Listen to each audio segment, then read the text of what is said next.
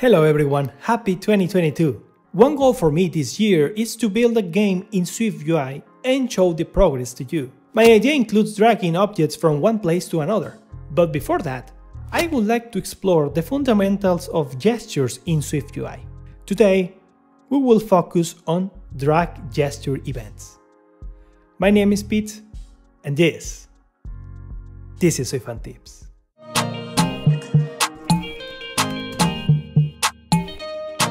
Okay, let me explain you what is a gesture. A gesture is simply an event produced by a touch interaction in the screen. There are multiple types of gestures in iOS, but right now SwiftUI only supports tap gesture, long press gesture, magnification gesture, rotation gesture, and drag gesture. In this video, we will cover drag gesture in detail. The base of any SwiftUI gesture is provided by gesture protocol. If you look closely, this looks like a view protocol with a body property. That's true. And creating a gesture is pretty similar to building views in SwiftUI. You will see that in a moment. Alright, let's focus then on drag gesture. But let's do it, why not, on Swift Playground from iPad.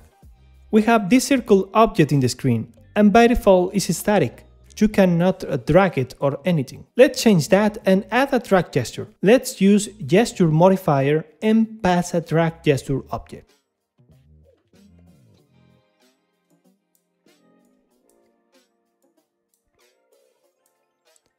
Well, nothing is happening. That's because we need to add event handlers for our gestures. Those handlers will report the state of the gesture. There are three main handlers in form of modifiers for gestures.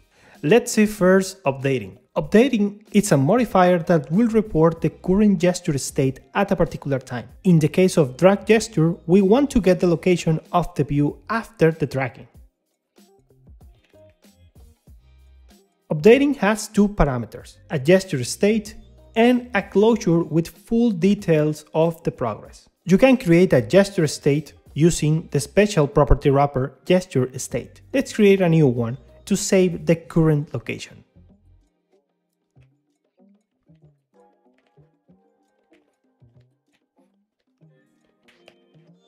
Let's keep that coordinate as the default state. Now let's add updating modifier to drag gesture and use a binding object to pass location state. Here you will find that updating closure has three parameters: the current state with the latest changes, the past gesture state right before the latest update. This is actually the reference to your own gesture state created earlier, and a transaction object containing the context of the gesture. For example, animation info is provided here. Now, even with updating modifier invoked, we still cannot move the object. It's time to use updating's closure to make the location state update. Let's update past location parameter using current state.location.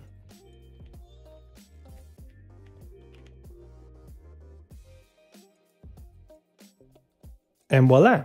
We can finally drag and move the object around the screen.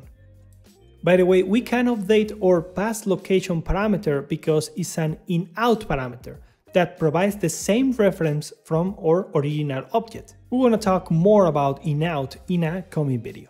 We can also change the drag animation using transaction, that is also an in-out parameter. Let's use transaction.animation equal to isInOut.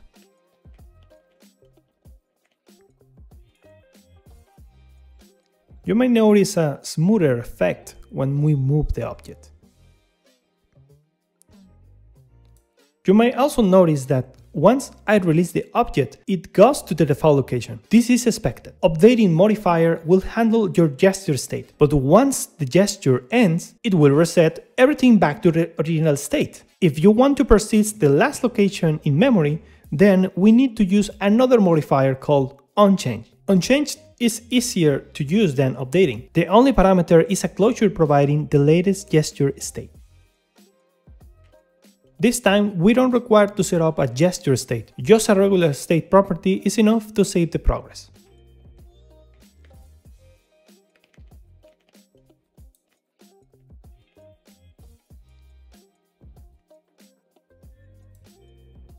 Look that now the latest location is persisted in the screen.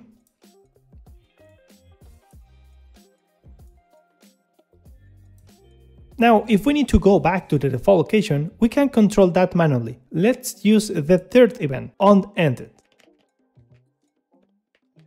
We will receive the same parameter like onChanged, the latest gesture state. For this case, we don't need it, but we need to restore to the default state. Let's assign that to the location state.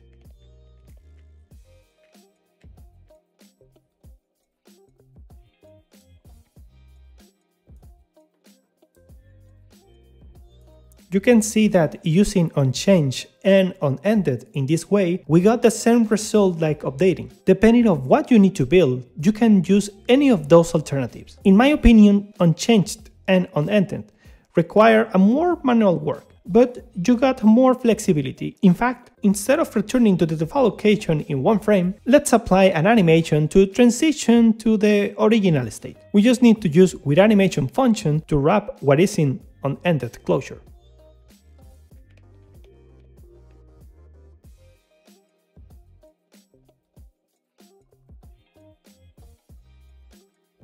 Now the transition to the default state is smoother, and later you can customize the animation even more. Lastly, I would like to talk about DragGesture parameters. It has two: minimum distance and coordinate space. Minimum distance is the number of points away you need to move the object before triggering the event. Let's set minimum distance to 200. You might notice that dragging started, but the object is still static until we reach the minimum distance of 200 points.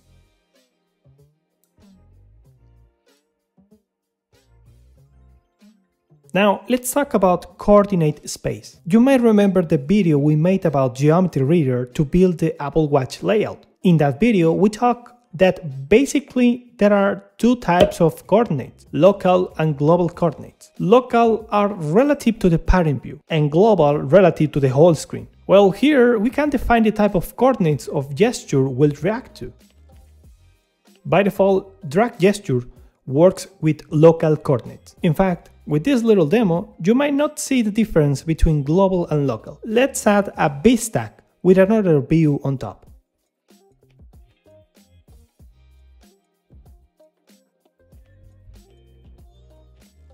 First off, you will see that the default position is related to the B-stack container. Now let's use global coordinates instead.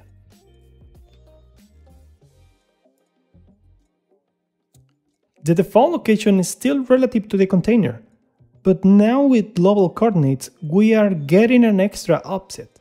Guess how much?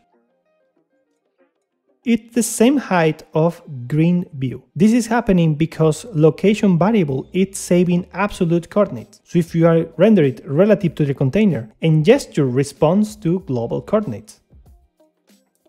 This might bring you issues if you don't pay attention to the coordinate space. Again, the default value is local, but if for some reason you need to modify this, keep all this in mind.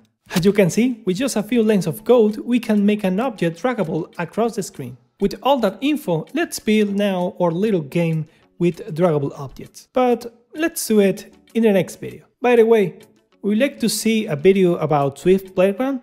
Let me know in the comments if you are interested about it. And if you want to learn more about SwiftUI, I will leave you a playlist in front of your screen. That is really cool. That's all for me, everyone. Thank you very much and have a great day.